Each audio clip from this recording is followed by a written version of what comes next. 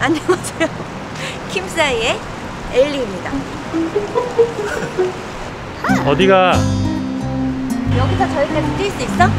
어? 여기서 저기까지 뛸 수 있어? 여기까지? 뛰어봐. 아, 이 정도는 할 수 있을 것 같은데?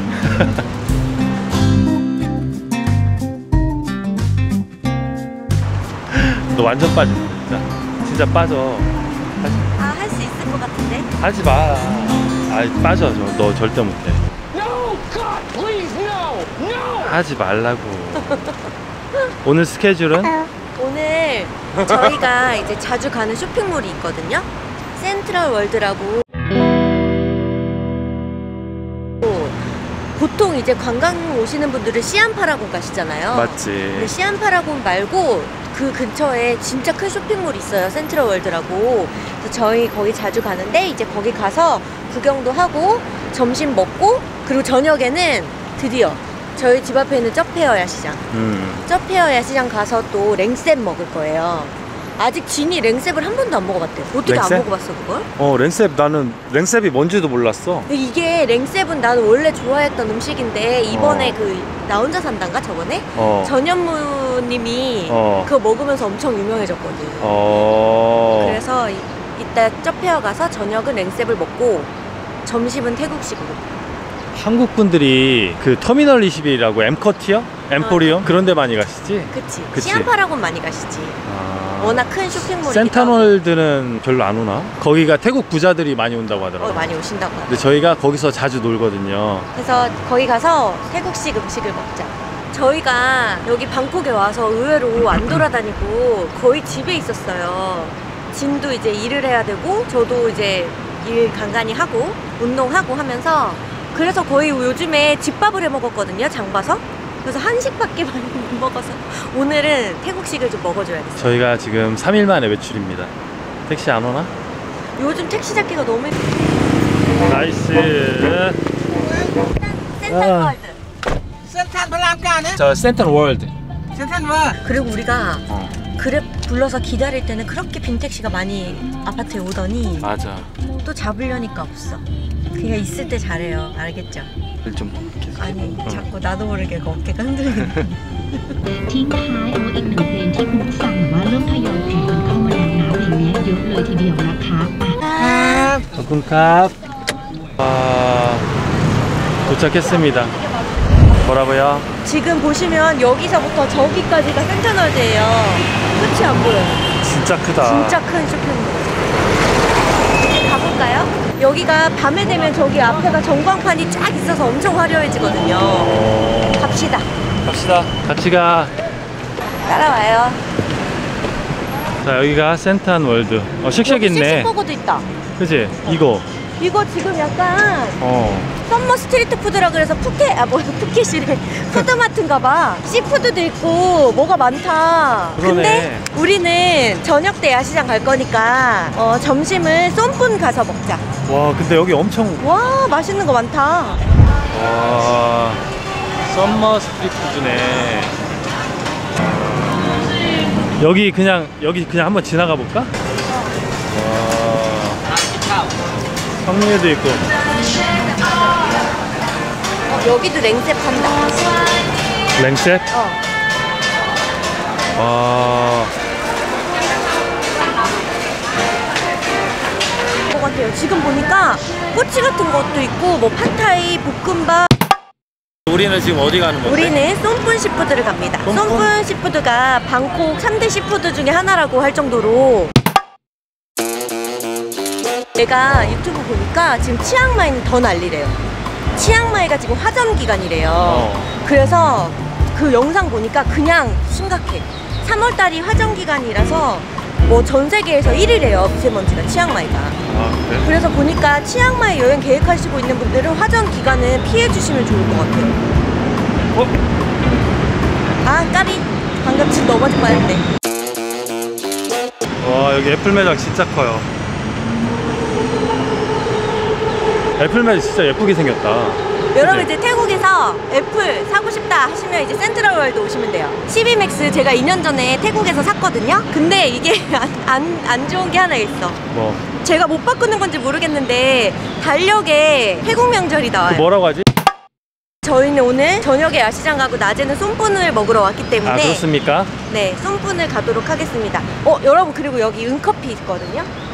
응이네요. 우리 발리 가서 많이 갔던 데 아니야? 이게 한국 사람들만 응이라고 하고 원래 이름은 뭐지? 아라비카인가? 아라비카. 아라비카 퍼센트지, 아라비카 퍼센트. 오늘 응커피 갈까? 아니, 우리는 이제 응커피 말고 태국 브랜드 레드 다이아몬드라는 커피 카페에 갈 거예요. 엘리야, 진작 알아놨어야지. 몇 머리 층이야? 쓰는 건 누가 하기로 했죠? 난 힘쓰고 머리는 유. 이게 뭐가 머리 쓰는 거야? 뭔가 뭐 그냥 조금 더 나는 뇌를 쓰면 안 돼. 나는 그래? 힘만 써야 돼. 알았어. 아니 여기 진짜 큰데 나는 태국만 오면 한 가지 무서운 게 왜 이렇게 여긴 난간이 낮아. 맞아, 난간 진짜 나 안 그래도 쫄본데 높은 데 가면 무서워. 여기 가까이도 못 가겠어. 썸뿐. 저희 지금 엄청 헤매다 왔거든요. 근데 직원들도 정확히 어딘지 몰라. 한 분은 7층이라고 해서 7층 갔더니 아니어서 6층 오니까 6층이에요. 근데 손분이 여기만 있는 게 아니잖아, 그치? 엄청 많죠. 여기저기 많으니까 아무 지점에나 가보시면 돼요. 근데... 여기 메뉴판, 여기가 1969년부터래. 엄청나게 오래된 맛집이죠. 69년. 네, 시푸드 전문점. 우리는 오늘 풋밥봉커리 먹으러 왔으니까 먹고 싶은 거 너무 많아. 이것도 진짜 맛있는데 나 야문센도 좋아하고 글라스도 너무 좋아하는데 먹고 싶은 거 너무 많은데. 얼마야? 풋밥봉커리? 20을 먹을 거니까 640. 640? 24,000원. 저번에 친구가 그러는데 원래 태국에도 게장 같은 게 있대요. 근데 한류 드라마가 유명해지면서 뭐 새우장, 연어장 이런 게 더 많이 유행한다고 하더라고요. 이거 진짜 맛있는데. 새우회. 그만하고. 모닝글로리 시켜야죠. 여기 쏨푼 시푸드가 방콕 3대 시푸드라고 할 정도로 한국인들한테도 엄청 유명한 곳이에요. 하나는 꽝시푸드, 쏨푼, 그리고 뭐 하나 따로 있었는데 그건 내가 안 가봐서 이름을 모르고. 그래서 한국 분들도 쏨푼 엄청 좋아하시더라고요. 땡모반이죠. 양이 작네.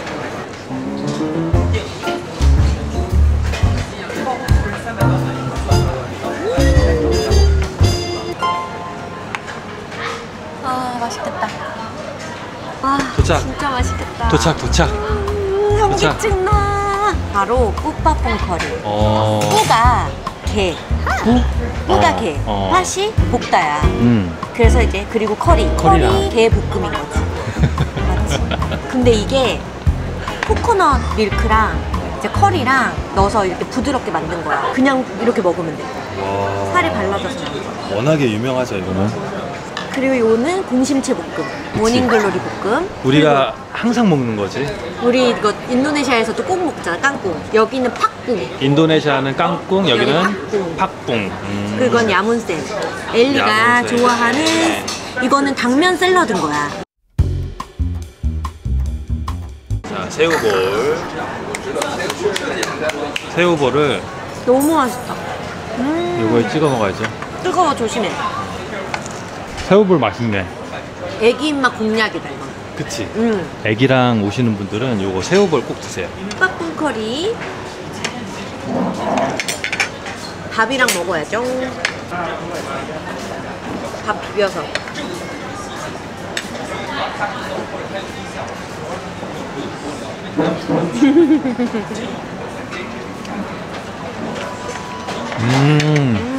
너무 맛있다. 진짜 맛있다. 내가 원래 코코넛 밀크를 안 좋아하잖아.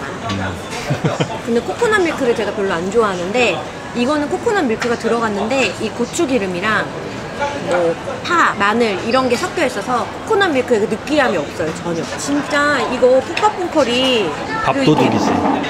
살이 발라져 있어서 진짜 먹기 쉬워. 그냥 퍼서 먹으면 되니까. 드세요. 맛있어.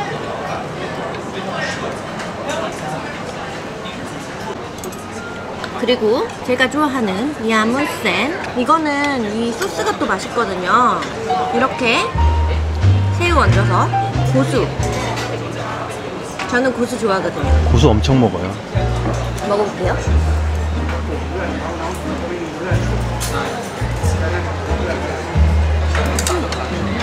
오케이. 피쉬 소스가 들어가긴 해요. 그치, 약간. 근데 이것도 솔직히 호불호가 있어요. 고수나 이 드레싱이 엄청 새콤하거든요. 아니, 고수 빼먹는, 빼고 먹어도 되죠. 빼고, 그치. 태국어로 고수는 팍치입니다. 팍치. 빡치? 태국어로 그 고수 넣지 말아주세요가 뭐지? 뭐 마이 팍치 뭐 어쩌고저쩌고 하던데. 노 팍치. 노 팍치. 오케이. 이 야문센이 진짜 매콤하고 맛있어. 새콤 매콤이야 진짜. 레드다이몬드 가서 커피 먹고 쇼핑 좀 하다가 이제 저희 집 앞 근처에 있는 쩟페어 야시장을 갈 예정입니다. 오늘은 진짜 먹방 투어예요. 먹방 투어. 이거 맛있네. 맛있어?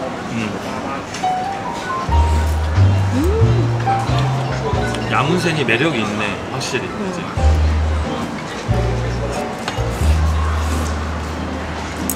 이게 먹다 보면 진짜 이게 중독돼.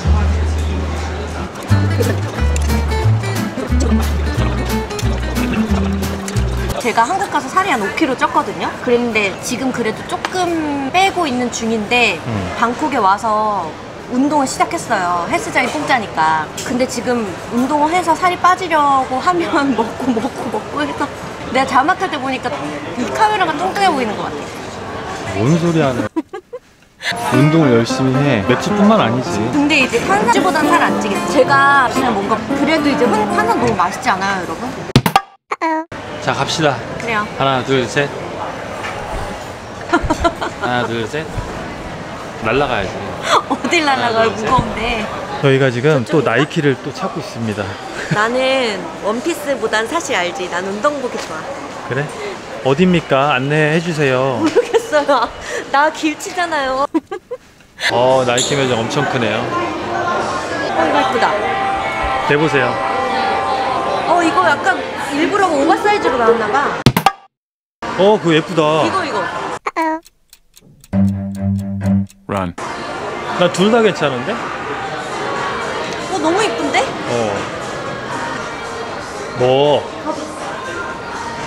안 어울려, 넌. 귀엽지 않아? 귀여워, 근데. 완전 귀여운데? 이것도 한국에 팔까, 이런 것도? 아니면 태국에만 나오는 걸까? 검색해봐야겠다. 한국에도 있나. 그지? 1150바트면 얼마야? 1150바트 4만원. 괜찮은데? 고민해봐. 분명히 태국에만 있는 디자인도 있을 거야, 그지? 자꾸 욕심나? 나도 나이키 좋아해서. 보라색도 괜찮네. 어느 거? 나는 마음에 드는 게 너무 많아서 고민을 해보고 내일 사러 다시 오자. 내일 사러? 여기 6층이잖아. 5층에 있다고. 잘 안내하라고. 정신 차리고. 어디가? 오케이. 저희는 제가 디저트 별로 안 좋아하고 오히려 진이 디저트 엄청 좋아해요. 케이크배가 따로 있을 정도? 그렇다고 저기 살 찌지 않아? 찌진 않았죠. 태국 브랜드 카페예요. 선택을 할 수 있다고 하더라고. 원두 선택.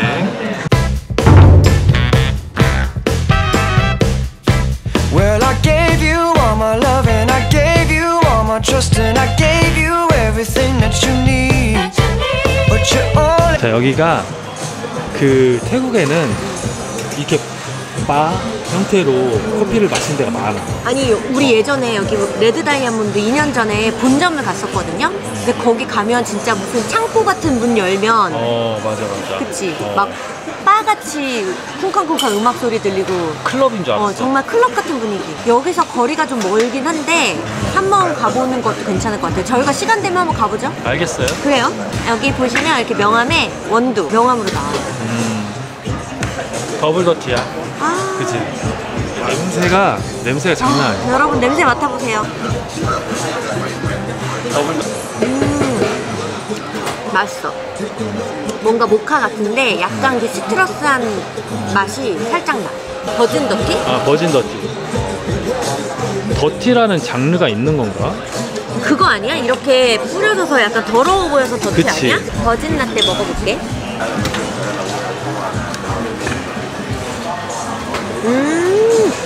맛있다. 진짜 방콕은 확실히 어딜 가나 커피 실패는 없는 것 같아. 왜 본점에 가면 어떤 메뉴를 시켰더니 직접 바리스타분이 오셔가지고 직접 따라주면서 설명해 주셨잖아. 맞아. 본점을 한번 가서 찍어도 좋을 것 같아요. 여러분 진짜 팩토리 커피랑 레드 다이아몬드는 한번 커피 좋아하시는 분들 꼭 와보세요. 맛있어요. 내가 술을 좋아하진 않지만 가면은 이제 바형대로에서 막 얘기하면서 그렇게 마시잖아.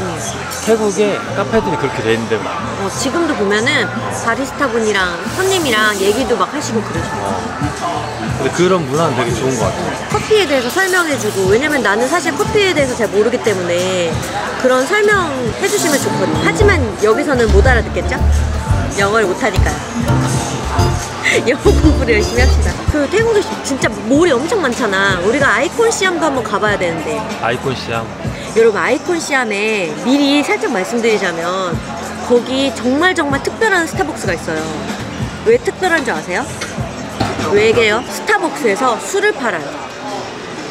스타벅스에 술 파는 데 본 적 있어? 스타벅스에 술 파는 데가 없었나? 나는 처음 봤어. 본 적은 없다. 스타벅스에서 거기 야경도 엄청 좋잖아. 야경도 정말 예쁘고 칵테일이랑 맥주를 팔아요. 그래서 진짜 루프탑 바처럼 즐길 수 있어요. 사람 오지게 많을걸 지금. 그치, 우리는 코로나 때 가서 코로나 때문에 그런 우리 갔을 때는 완전 사람도 없고 좋았는데 지금은 장난 아닐걸. 아이콘 시암 자체가 관광 명소라서 아마 아이콘 시암 자체가 많을 거예요, 사람이.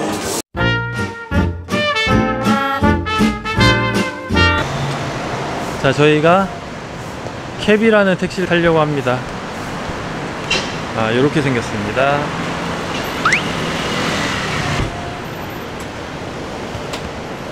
이게 엄청 크고 좋거든요. 아니, 저희가 이걸 왜 탔냐면요, 방금 전에 갔는데 택시가 다 미터를 안 하고 200바트를 부르시는 거예요. 근데 이게 조금 더 비싼 걸 알아서 알기도 했었지만 그래도 혹시 물어보자 해서 했더니 이게 더 싼 거죠. 지금 190바트.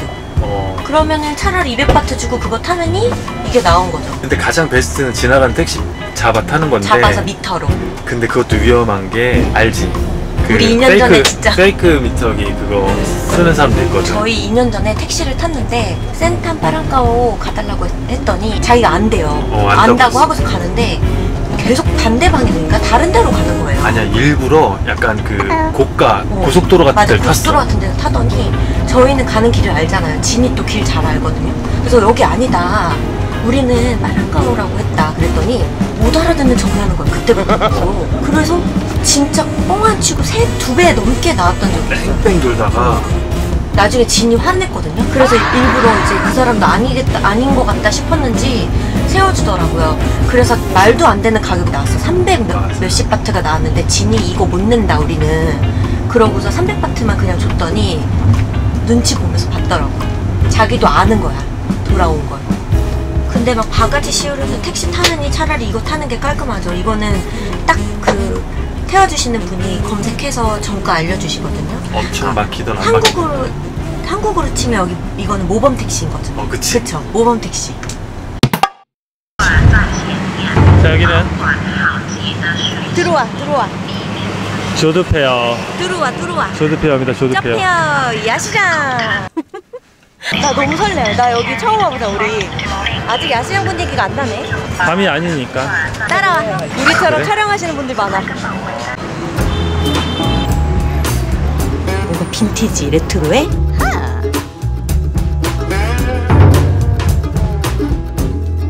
방콕이 전 세계로 여행자들의 성지라고 할 정도로 각국의 진짜 여행객들이 많이 모이는 곳이잖아.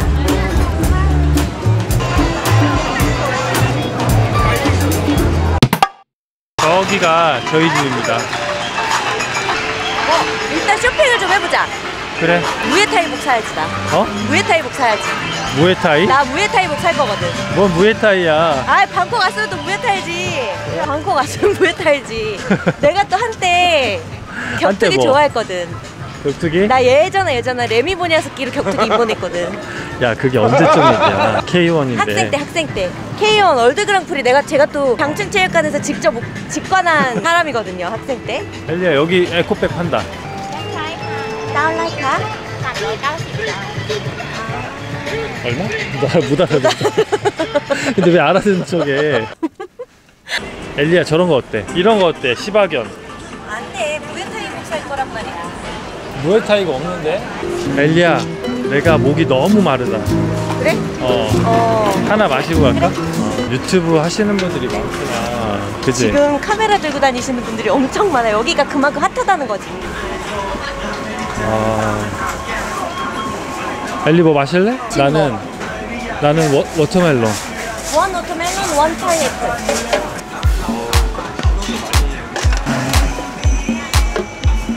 너무 시원하죠? 항상 칸나비스와 초록색 단풍잎을 멀리 하십시오.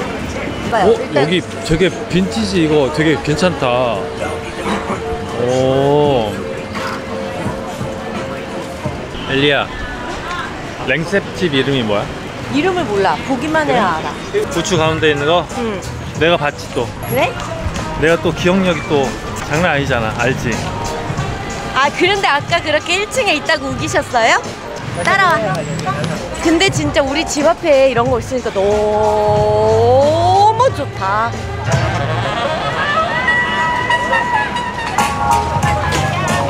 이렇게 쭉 가다 보면은 왼쪽에 고추 모양이 보일 거야. 랭셉 집이 많네. 그러니까. 유명해지니까 너도 나도 다 팔고 있어. 근데 무에타이 옷은 없어 왜? 왜 무에타이 옷이야? 나 무에타이 옷 사고 싶어. 끝에 여기 뭐라고 써있는지 모르겠는데 하여튼 이렇게 고추 모양의 식당이 있습니다. 사람이 엄청나요. 여기서 주문해서 받아가시는 분들도 계세요. 이게 랭셉이야? 와. 이게 랭셉이 뭐냐면 이거 감자 뭐라 그러지? 갈비 뭐라 그러지 이게? 등뼈. 등뼈에 그 라임이랑 고추, 고수 이런 거 들어간 거야. 지는 아직 한 번도 안 먹어봤지? 나는 안 먹어봤지. 너무 궁금해. 근데 이게 원래 이렇게 나오는 게 맞아? 너의 의견이 궁금해. 국물 한번 떠봐. 국물? 먹어봐. 와 미쳤다. 치지? 매워서 그래, 셔서 그래? 신 거보다 매워 나는. 이게 지금 여기서도 매운내가 확 나거든. 나는 근데 이게 너무 좋아. 한번 먹어볼게 내가. 맛있어. 맛있어? 이게 사실 호불호가 갈리는 맛이야.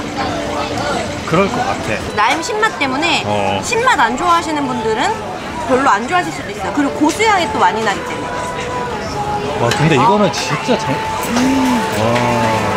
근데 이게 매운맛이 오래 가진 않아. 너무 맛있어. 그지? 와.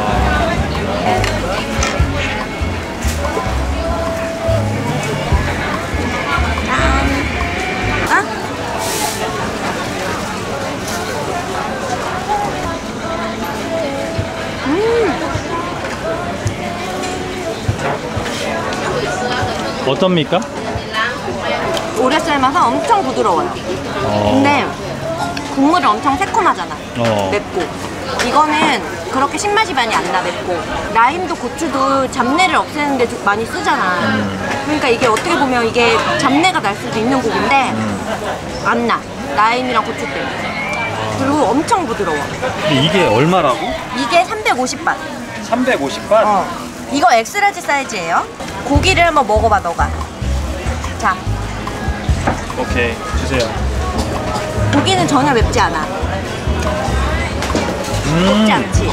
이게 처음 먹으면 이거 도대체 무슨 맛이지 싶은데 중독되는 맛이야. 그럴 것 같아. 그리고 이게 술 먹고 난 다음날 해장 음식이었어. 그것도 그럴 것 같아. 고추가 엄청 많이 들어갔거든요. 아니 이거를 다 먹고 가는 사람도 있어? 근데 생각보다 양이 많지 않아. 뼈가 많아서. 그래?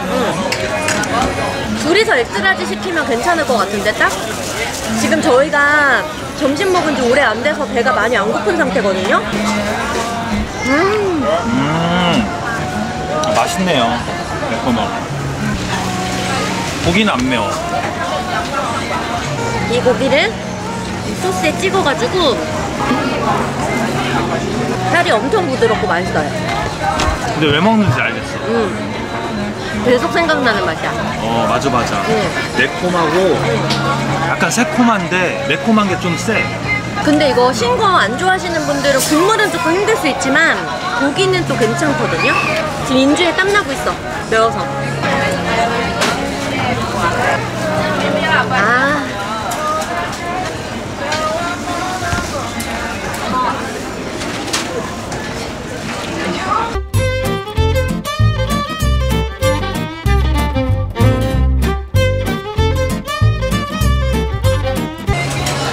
오다 보니까 다른 식당은 사람이 하나도 없었거든요. 근데 지금 여기만 줄 서 있어요. 우리가 간당간당했어. 우리 뒤부터 줄이 생겼어. 근데 여기가 왜 유명한 거야? 다른 데도 막 되게 맛있어 보이던데. 여기가 그 딸란오빠의 원조. 아. 그렇다면 전 세계 미식가들이 모이는 나라인데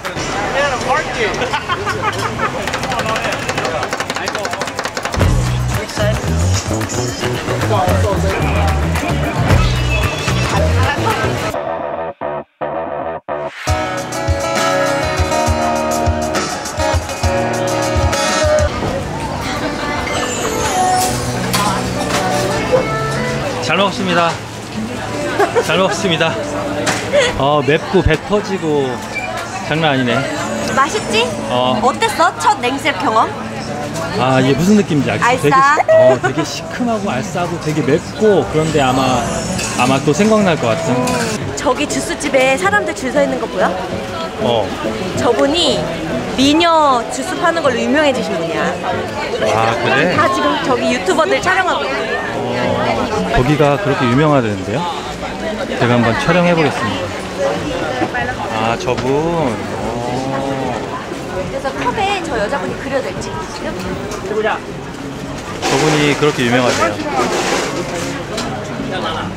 엘리, 너도 한번 해봐라. 장사 잘 될 것 같은데? 안 돼, 난 미녀가 아니다. 아니, 너 그래도 똘끼가 있잖아. 나 오늘 장사 안 해.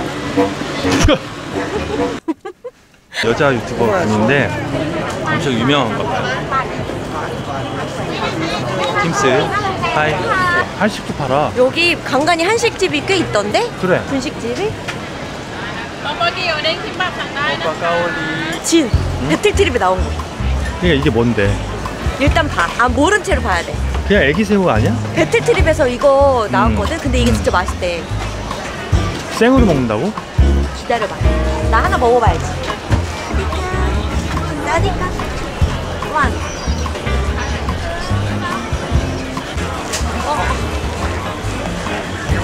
아, 그거 어떻게 먹어? 근데 배틀트립에선 김도 같이 주어서 김이랑 먹던데 이거 그냥 먹어야 되는 거야? 나 좀 약간 무서운데? 그리고 아까 어항에서 꺼내자마자 헹구지도 않고 그냥 넣더라고. 야, 아직도 튀는데 이거? 산낙지 같은 거지. 열면 튀는 거 아니야?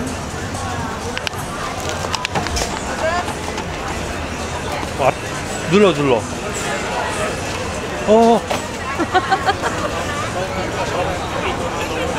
잠깐. 잠깐만. 들고 다니다가. 좀 이따 먹자. 그래. 좀 절여놓은 다음에. 그냥 먹긴 너무 짜다. 그치, 밥이랑 먹어야 새우젓 돼. 같은 느낌이야. 그치? 한번 먹어봐. 아니, 안 먹을래. 먹어봐. 아, 싫어. 여러분, 제가 저 새우 한 2번 더 먹어봤거든요. 근데 너무 짜고 샐러드는 절대 아니에요. 진짜 짜. 약간 새우젓인데? 알지? 지금도 짠맛이 엄청나. 그래서 굳이 추천은 안 한다 입니다. 킴스 하이.